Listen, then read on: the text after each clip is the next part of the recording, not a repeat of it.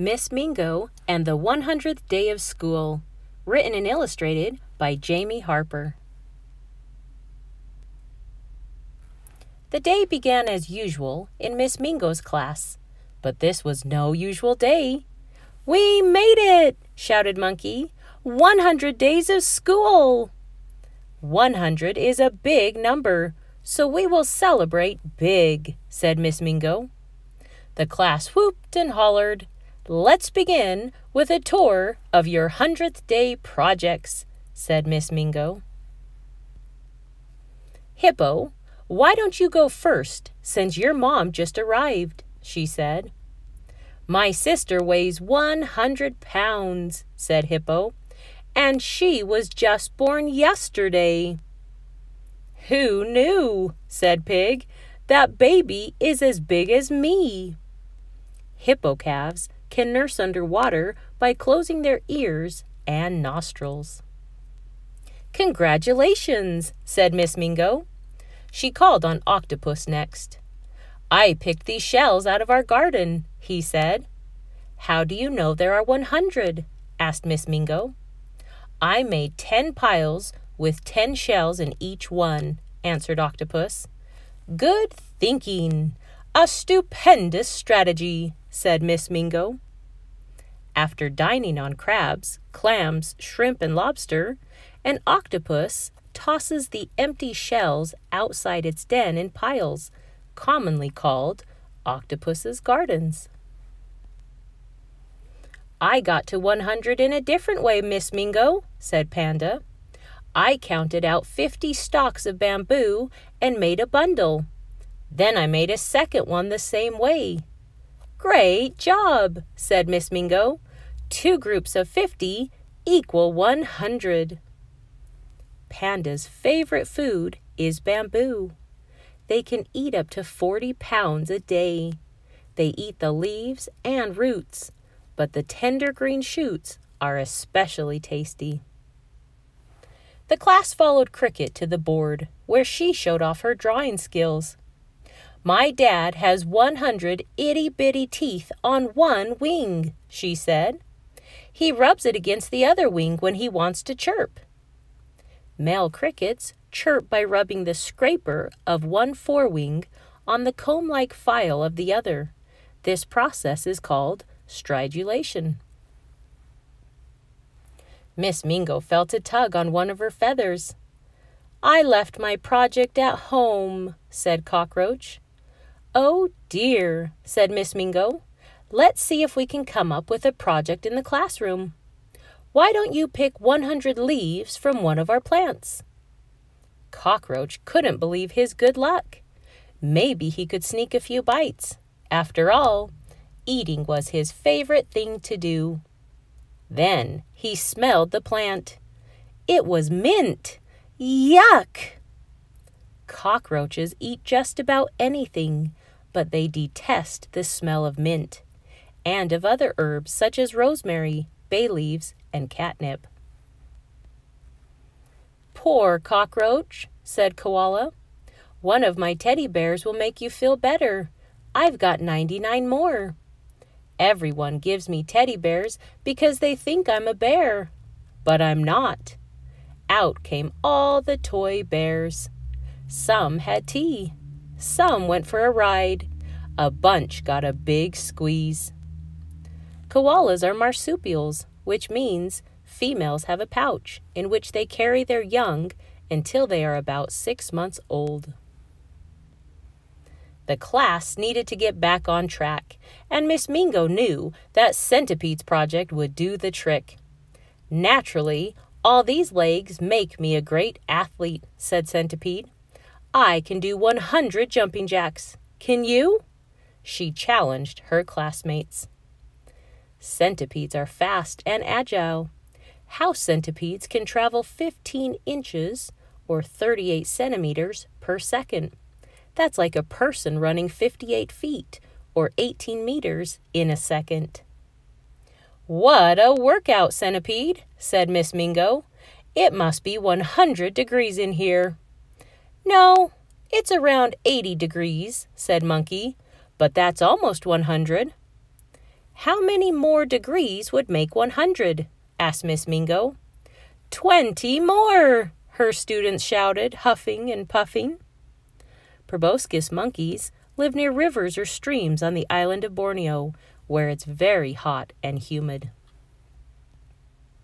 After recess, Pig noticed someone new in the room. Panda, is that your dad? Asked Koala. Maybe it's a monster, cried Pig. Don't be ridiculous, said Alligator. It's a cow. Guys, it's me, Narwhal said. I dressed up as Granny, the famous orca. Some scientists think she lived to be more than 100 years old. Granny, also known as J2, was the matriarch of a pod of orcas in the Pacific Northwest that biologists studied for more than 40 years. She was last sighted in October 2016. Miss Mingo, I'm stressed out, said Alligator. Could I go next? 100 seconds of deep breathing every day makes me feel more confident, connected, and inspired. Alligator demonstrated some yoga positions. A few students joined in. When the air is cooler than about 70 degrees Fahrenheit, alligators may stay submerged for hours or even days, breathing through their snouts, which they hold above the surface. The room was still and peaceful. The perfect time, Miss Mingo thought, for the group project to be displayed. 5 of us got together and we made 20 footprints each, or belly prints in Snake's case. Can you figure out which prints belong to me, bird, snake, elephant, and spider? Perching birds can sleep safely on a thin branch or wire thanks to a pulley system of tendons in their legs that lock their toes tightly into place. Only web-spinning spiders have an additional third claw on their feet. They use it to grasp strands of silk, allowing them to walk on their own webs. A sidewinder snake moves in a sideways S shape by pushing parts of its body into the ground, which leaves behind its unique J-shaped trail. Because of the structure of their feet, elephants actually walk on their tiptoes. Sticky pods on the toes of tree frogs make them excellent climbers. Mucus secreted from the pads removes dirt from their paths for even better traction. I'm wearing my project, said Giraffe at lunchtime. I know, said Koala. You have 100 spots. Well, sort of, said Giraffe.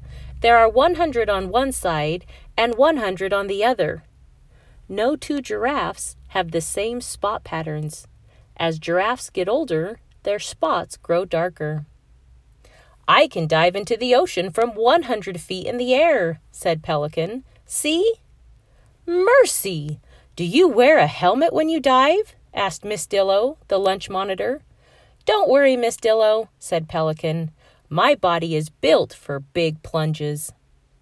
Air sacs under brown pelican's skin act like cushions and protect them when they hit the water.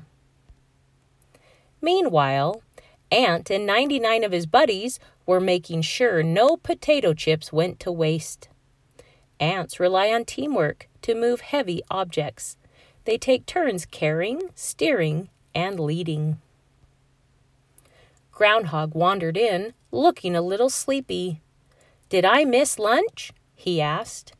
Where have you been? Asked Alligator. Sleeping, said Groundhog. I just woke up from my 100-day nap. Groundhogs live in underground burrows complete with sleeping chambers, nursery chambers, and toilet chambers. Come over here, said Miss Dillo. I have a project too. I knitted gifts for my 100 favorite relatives. They're playing outside now.